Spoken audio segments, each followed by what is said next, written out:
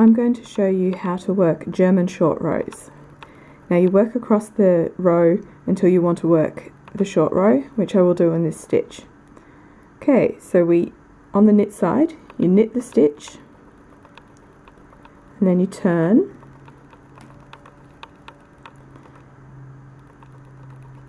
slip the stitch to the right hand needle, and then bring the working yarn up and around the right needle to create this double stitch.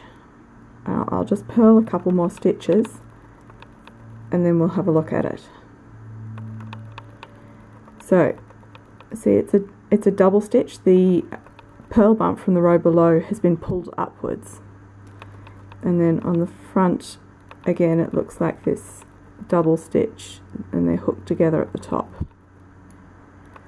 Okay, so let's go across the purl row and I'll show you how to do a German short row on the purl side. So I'll work it into this stitch. We purl the stitch, turn the work, bring the yarn to the front, slip it to the right hand needle, and then bring the working yarn up and over to the back. You can see how we're lifting up part of this stitch and creating another double stitch. So I'll knit a couple of stitches and then we'll have another look at it. So see, it's a double stitch again, hooked together at the top, another 2 strands on the back. I'll work across the row and I'll do another knit side one. So you can see here where the last short row was done, because we've got this funny looking double stitch. So I'll do one on this one. So we knit the stitch, turn,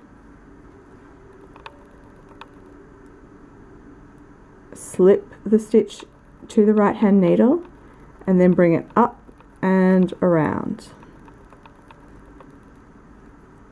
creating another double stitch. Alright, I'll purl across the row and work another one here.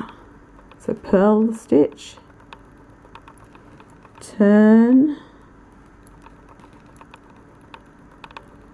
bring the yarn to the front, slip the stitch across and pull it around. Then we'll knit across. Now I'll show you how to pick up these stitches as well, or to work past them anyway.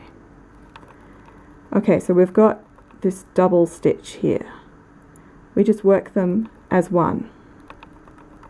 So you might want to think of it as a knit 2 together, or just working them together.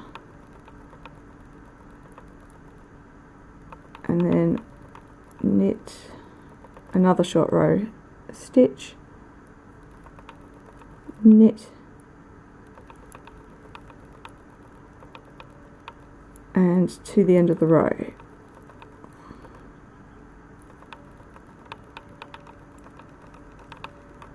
Okay. It's pretty hard to see them, isn't it? Alright, I'll go across the purl row and show you picking them up on the purl side, which is, it's essentially the same thing, you just work the loops together. Sorry, I've got garter stitch edging and then purling across here. So you can see on the back side it's got a slightly larger lump.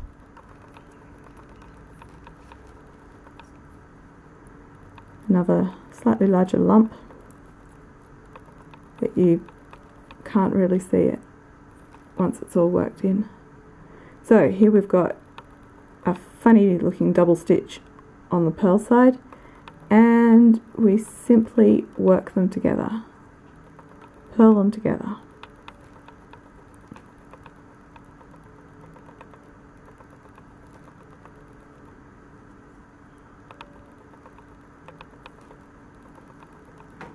and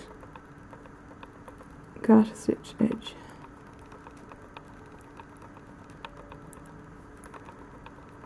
So on the back, well, it's pretty hard to see where they are.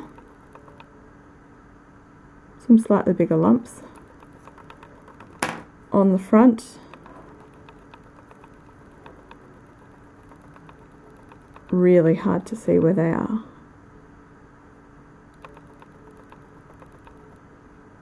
And that's how you do German short rows.